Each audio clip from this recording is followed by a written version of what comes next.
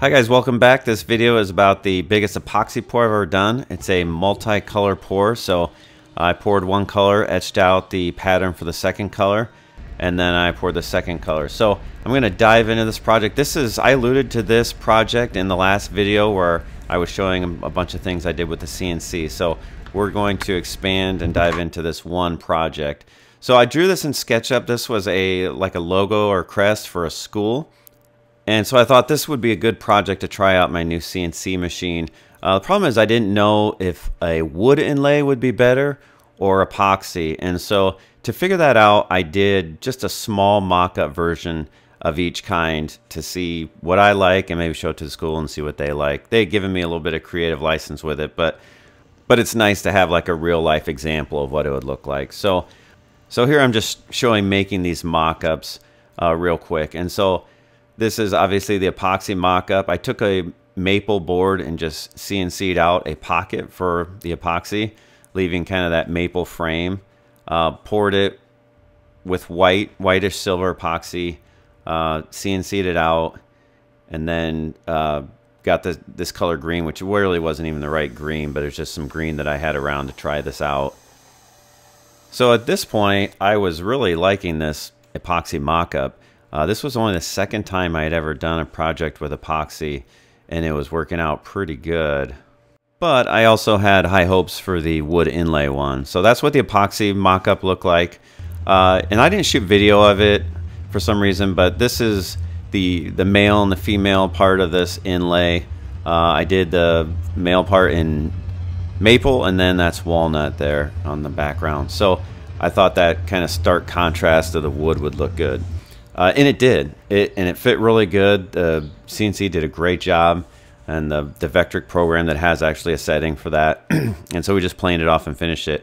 So I presented both of these to the school and some other people to get their opinions, and it was a little mixed, but epoxy won the day on that. The wood was awesome, though. It almost looked too perfect. The epoxy just popped a little more with the colors. So that's the way we went. So here we are with the big boy, the real thing. Just laying out 6/4 maple boards. So in other words, they're 1.5 inches after they're planed. There's the design that I drew up in SketchUp, which obviously I translated into Vectric for the CNC. But so we dominoed this together and just edge glued these boards. The dominoes are great. It helps line it up, but it is a little bit of a pain because you got to make sure and miss those when you cut out the profile. Here's the back. I just etched in. I had a kind of an idea for some custom hardware to hang this, and so I had a steel company bend some 2-part brackets, and they actually worked really good. But I wanted to etch out the back so it would sit closer to the wall. And here we are just starting to run this program of just etching out that pocket where the epoxy is going to be poured. And here's me. I'm just really excited about this thing to start it. It is kind of exciting. It's cool to make something really big like this. So we just kind of switched to ultra high speed here. So it's completing like the first pass or the first depth, which was probably like 3/8 or something. Now it's carving another 3/8 because I think it was a 3/4 inch pour, I believe. And so you can see the dominoes are all exposed there, but that's fine. They've done their job. Everything is set and glued now. All right, guys, I think I'm ready to rock and roll on this epoxy pour. I've got 6 gallons of Deep Pour X Moss epoxy ready to rock and roll. I've got all kinds of white and green, what do they call that, graphite powder, the coloring, and got my respirator for both of those things. A couple big buckets. I calculate this is probably at least 5 gallons. I've got 6 ready to go. And so that's it. We're gonna pour this thing in white, completely in white, and then we're gonna let that set up for a day or two at least. And then we're gonna CNC out the pattern of green and then pour that into the white. And that's how we're gonna do our multi-color. And then we'll do our final cutout and finish on the wood part. I left that on there for now because it's easier to clamp the corners that are gonna be cut off later. So I'm a little nervous. This is between all this maple and all this epoxy, it's like literally thousands of dollars if I screw this up. So wish me luck. See you on the other side. Okay, just pouring in all this epoxy. epoxy is comes in two parts, the actual epoxy and then the hardener, which when you combine the two, it starts the chemical process of hardening it. It's when the magic happens. So I think this was a 2-to-1 epoxy to hardener ratio. And I didn't show it, but I mixed up the actual epoxy for a couple minutes before I actually added the coloring. I don't know if that's necessary, but it seemed like the right way to do it. Okay, so now the fun part. And for obvious reasons, I have to pour this on a completely level surface. And so the CNC table works really good for that because it's completely level. And not only that, I can easily clamp down that board and make sure it stays flat. So I'm torching off all the bubbles, and I babysit these things for a while and torch the new bubbles as they come. But at this point I was thinking this white is really plain looking and not even that bright white. Later. Alright, so here we are with this giant logo. We got our first pour done in what was supposed to be pure white, but it looks kind of dirty. I don't really like it that much. There's like no marbling, no texture. It's just like a dirty white. When we poured it, there was a slight shrinkage. Why can't I say that, Trey? I don't know.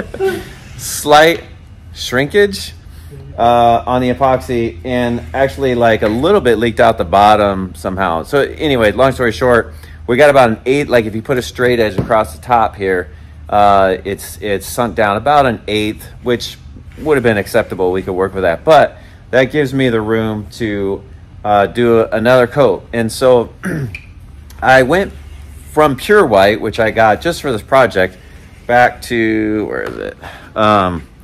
Silver white, which is what I used in the mock-up that we did. And so, which I like better than this one as far as the white color. So we're gonna use that 1/8 inch, and I got it mixed up right here with the silver white. We're gonna pour that out and see if we can get a little more dazzle, a little better looking products. Coat do.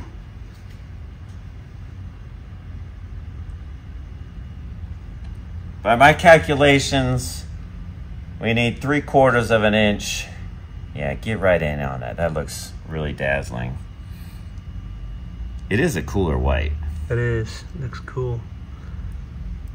You know, I don't know if this is enough. Dang it. That's all of it. I mean, look at that. It almost looks silver down here. Well, we're gonna, I need something.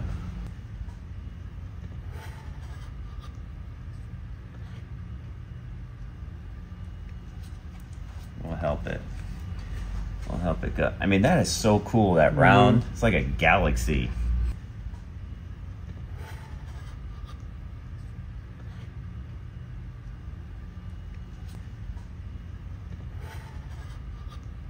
The next morning. Okay, good morning. It is early the next day. This is, it's pretty hard. It's not quite there, I can tell, which is interesting because, you know, that's like an 1/8 inch thick, but a lot of area. And then my extra stuff here is, you know, I don't know, 1.25 inches thick or something. And that was like solid last night already, like after a couple hours. So I'm starting to learn that the thickness matters as far as curing time and obviously your ratio and all that. But even more than that maybe is just the volume, the amount of epoxy. So this is a really thin pour, but a lot of epoxy. And it took, you know, several times what that bucket took to cure. So anyways, this looks really good. I like it a lot better than just that pure white I had going, and so I'm glad I skimmed this with the 1/8 inch. So we'll probably give this another day, and then we will CNC out where the green goes and go from there. I did get a little extra come over, and so I know that plane's off okay, but I don't have a planer big enough for this piece. So we're gonna probably find out how hard it is to sand this off. Back to the fun part of firing up the CNC, and we'll run our program to carve into that white. Here's our new white finish. It looked a lot better. So we're going to carve that out for where the green goes. And so the CNC is obviously doing that. I don't show anything with the software, but there really is a lot to drawing up these images, writing the tool paths. I think some people think you get a CNC machine and it's just easy from there on out. And it does make some things a lot more possible and accurate and stuff. But there's a lot of work with the software and getting everything ready, and you got to know what you're doing. Incidentally, that white is like, those shavings are the perfect consistency for like fake snow. So it'd be a really expensive way to get fake snow, but no joke, it was like a pile that is awesome if you happen to need some fake snow. I was using a bigger bit to do all the heavy lifting on that, so most of it was done with a 3/8 bit. Just the bigger bits, you know, you can't get into quite so tight of corners, but so I think I ran an 1/8 inch on the same toolpath after that gets in a little tighter. So if you look at that up close, there's like a line like a 1/4 inch down maybe, where you can kind of see where the 1/8 inch ran. I didn't run it all the way to the full depth because there's gonna be epoxy in there. So there's the Hunter Green from Black Diamond Pigments. Incidentally, I'm gonna start posting links of a lot of these products in my description so people can find better products and maybe some of the tools. But so this was a lot better green than what we used in the mock-up, in that it was, you know, it was a better match for the school. So got this all mixed up. Had to calculate. It's hard to calculate sometimes those patterns, exactly what it's going to take. So I'm going to take the big bucket and pour it in the little bucket because I can manage it a little better. I can kind of squeeze the sides and funnel it in. But this is pretty easy. So the epoxy that's carved out kind of forms a mold for you, obviously. And this video is really sped up. I'm actually pouring it very slow because it'll fill in and it'll find its own level. But it's, you know, it's not like water. It's a lot thicker, a lot more viscous. So you just gotta give it some time to get there and level out. Pretty satisfying to watch, though.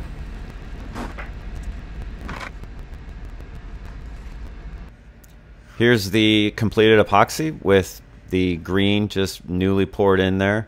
So just, I mean, it looks dynamite. The contrast, the sheen and everything looks good. And now you can see the epoxy looks very dull and not good.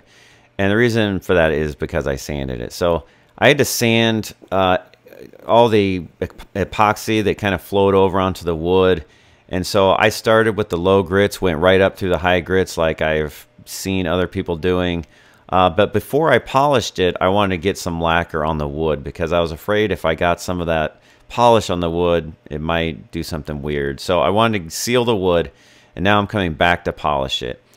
And so this 3M product I heard is really good, and I have an actual buffer and everything. And so kind of went through the stages as prescribed, and I didn't have a lot of luck with this part of it. And so I think it's because my sanding process just wasn't meticulous enough. I think I made some too deep of scratches with the lower grits and just never got those completely out. So it looks good when you put the polish on it and it shines it up, but then when it would dry, it didn't look that great, and I could still see some of the scratches. So my solution for that was to kind of clean any residue from the polish off and just top coat it. And so that's kind of a solution. You can put a top coat of epoxy on top of epoxy, and it'll just fill in the scratches, and you'll never know it. So that's what I did to solve my problem.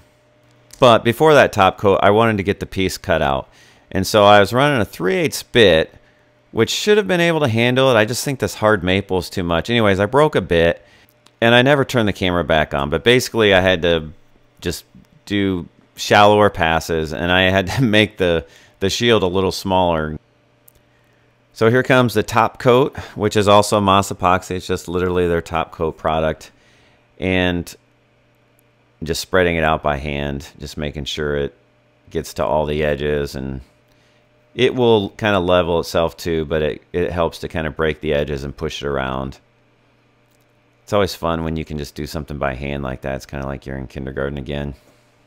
Okay, we're almost there, guys. So this is the finished product, at least on the face. And so I flipped it over and put a coat on the back too, just to kind of seal everything and help the wood, you know, be stable. And here's my brackets for holding them on the wall. It's a two-part bracket, so there's one bracket on the piece here, and then there'll be kind of a sister piece that goes on the wall. They hook together. You probably saw there was like white shavings coming out when I'm drilling this. That's because I don't think I have much more than a 1/4 inch of wood there, and then I'm in the epoxy. But the epoxy is cured and it'll hold a screw too. But I really just wanted to do everything I can to make this secure, and so I'm gluing it as well. So glue and a lot of screws. I've made these brackets before. The headboard video I made a long time ago, I used like a heavy-duty version of these two. They usually work really good. And the pocket was just the right depth so they can just fit tight against the wall. Yeah. Okay, it's going for real. Okay. All right. Today's the big day. It's me and Colton. And we're getting ready to do something big here. Yeah. And I don't know what that's going to be, but it's going to involve that logo going on that wall. So stick around. Here we go. We'll give it a shot. So Mark is up there fastening the wall side of the brackets. We're just using Tapcons for those, and they just have to be spaced perfectly so that both of those will engage together. So here's the fun part of holding this big freaking heavy thing and just adjusting and trying to make sure that both of those are catching. You can see I'm using a flashlight. There's somebody on the balcony just trying to look behind there and just confirm that both of those are engaged and seated properly. Finally, I was satisfied that they were. So, and then this guy came and stood in front of my camera. So anyways, that's the logo, crest, shield, whatever. That project is done. Thanks for watching.